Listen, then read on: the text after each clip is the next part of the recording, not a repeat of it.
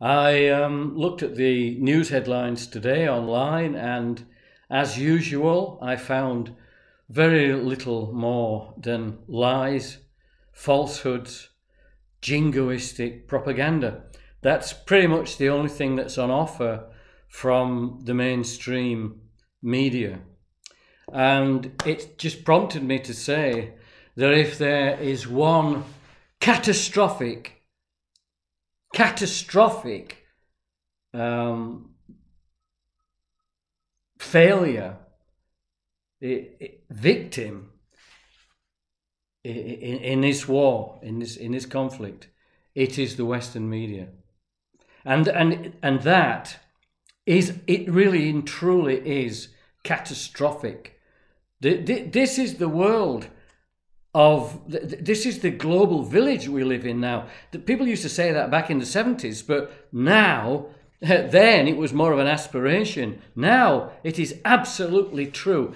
Instantaneously, people on the other side of the world, everywhere in the world, are able to see how Western media are reporting the war in the Ukraine. That means that everybody who is not being brainwashed by the Western media, namely the populations of the West, everybody outside the West can actually see now, in real time, as it is happening, the active brainwashing of the Western populace, the Western electorates, and the consequences of that.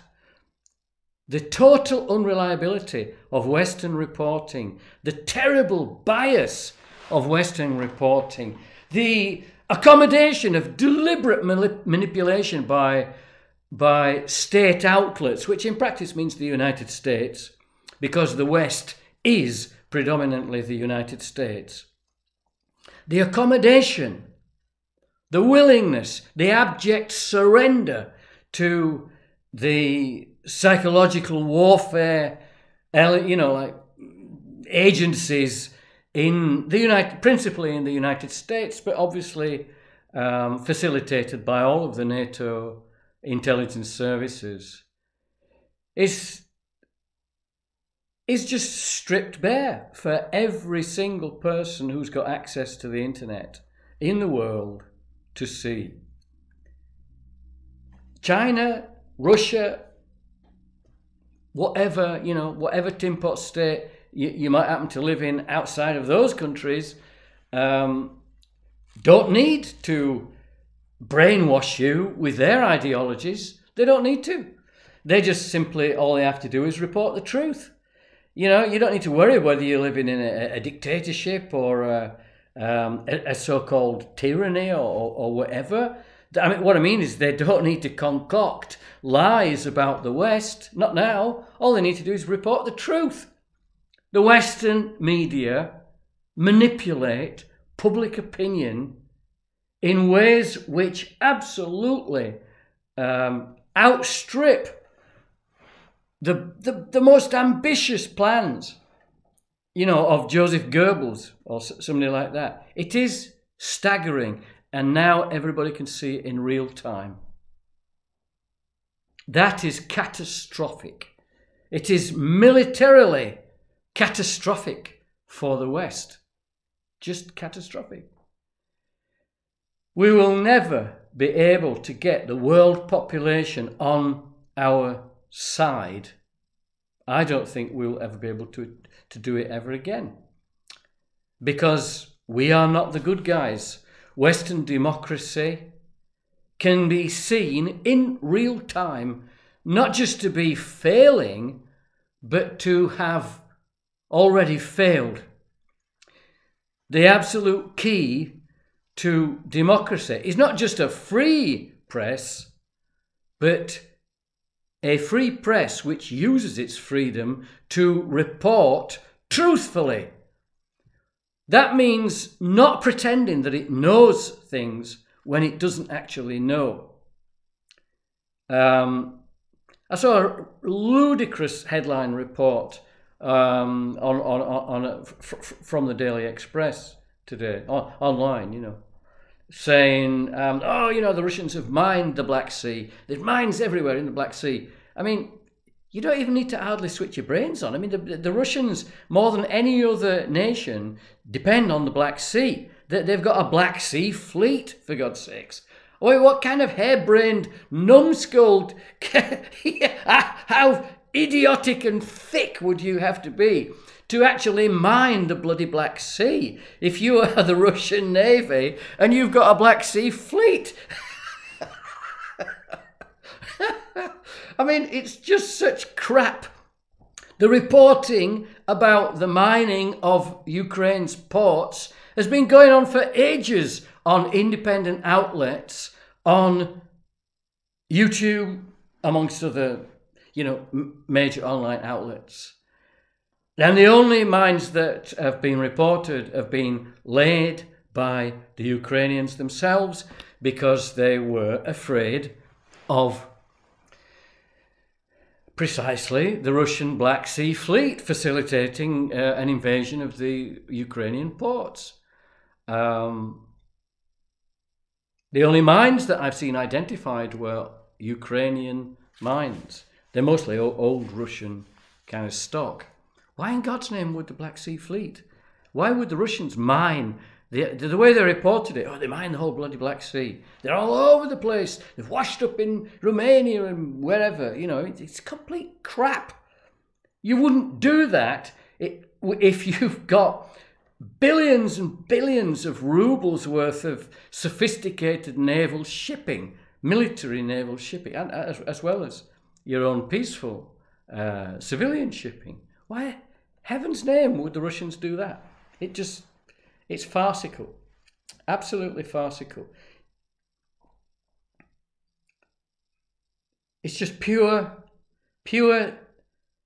mindless, sensationalist propaganda designed to fire up the thickest type of people who, no doubt, buy, you know, presumably are the ones who buy the Daily Express. You know, or it's just astonishing.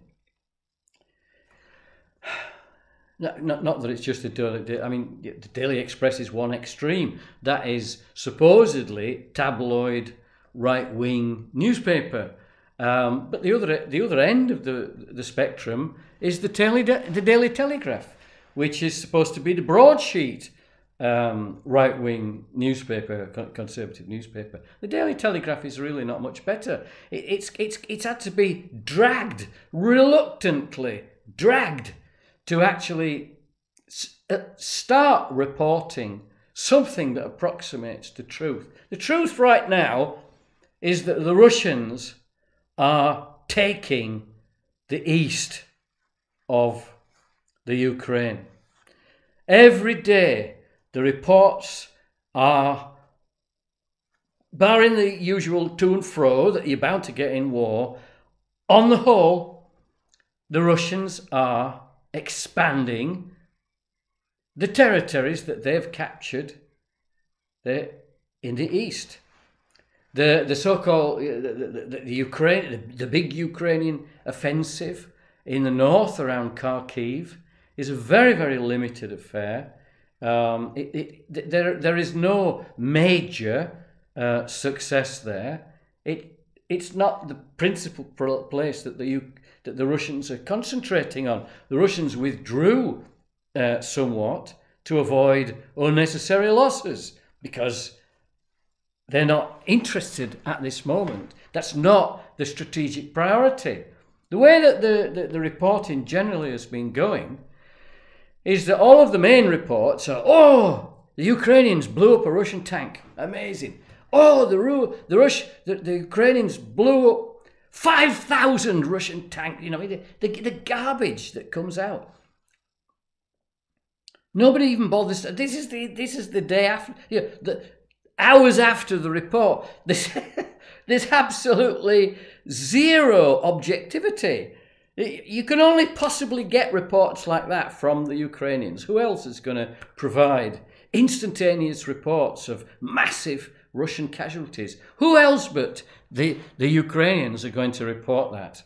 If you've seen any reporting on the reporting itself in the Ukraine, you will know that the Ukrainians do not give very ready frontline access to journalists. That means that the Ukrainians are completely controlling all of the news, from their perspective, about the war. They're the ones who are actually totally controlling what gets reported. But you don't have to completely rely on that, because there are other independent sources, mostly reported on YouTube, who actually do their best to try to report the actual truth. And it bears zero resemblance even to what's being reported in the supposedly, creme de la creme Western media, the Daily Telegraph, the Guardian, the Independent, the Washington Post, New York Times, these kind of high status news outlets, totally biased, absolutely, completely biased. If you ever get any reports that slightly diverge from the main headline reports, they're only like on the back pages or the internet equivalent, some little sub-story halfway down the page. Oh, by the way, the Russians are actually advancing. Oh, really? You would think that would be the headline report, because it contrasts so totally to most of the other headline reports. It's insane. The Sun, if you're on YouTube, you see these things in your feed. The garbage that the Sun puts out, if it's got a big explosion and it happens to be a Russian tank or a number of Russian tanks, it's plastered all over the internet. If you follow the reports of the Sun, probably the Mirror, probably the Daily Express, obviously I'm talking about British reporting. If you follow any of those, CNN, all that kind of stuff, if you follow any mainstream reporting, it's always the same. This entire war has been nothing but a constant parade of Ukrainian military successes and Russian war crimes. That's it. Nothing else. Russian abject failure, war crimes, and perfidy, generally. Yeah, they've laced the Black Sea with mines. While the Ukrainians, the plucky Ukrainians, they win every battle. They're smashing up all the tanks. They're ambushing all the Russian. Everything is a Ukrainian victory and a shameful Russian failure of one sort or another. And then further down the page, by the way, the Russians are actually advancing. And no, we don't actually know the real Ukrainian casualty figures. And the battalions in Azovstal, they didn't surrender. They were only evacuated to Russian prison camps. How in hell's name can the West preserve its reputation? How can it restore its reputation after this war? I don't think it will. I honestly do not think we even have the slightest grasp of the enormity of the damage that the mainstream Western media have done to the West's reputation all around the world. I'm talking China, India, Africa, Latin America. We cannot possibly restore trust in the West. I honestly think we have defeated ourselves by undermining our global reputation. That's how it looks to me. I mean, who the hell am I? I'm just an ordinary guy doing a blog. But on the other hand, I am just an ordinary guy doing a blog. And there are billions of other people doing much the same kind of thing all around the globe, just like me, just ordinary guys, no great fan base or anything like that. Millions. And they'll all be thinking more or less the same thing. What in heaven's name is this crock of shit that is supposed to be Western freedom? What good is freedom if you abuse it by telling lies? That's all I want to say.